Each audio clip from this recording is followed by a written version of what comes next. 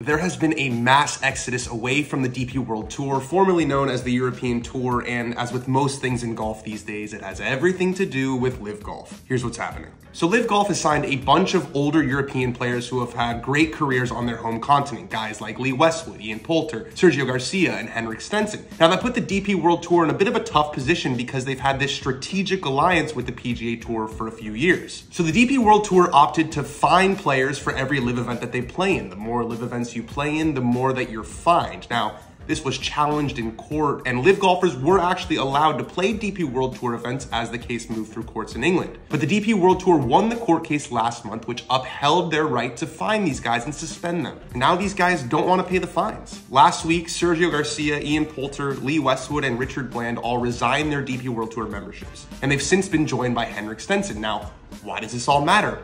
Because you have to be a member of the DP World Tour in order to be eligible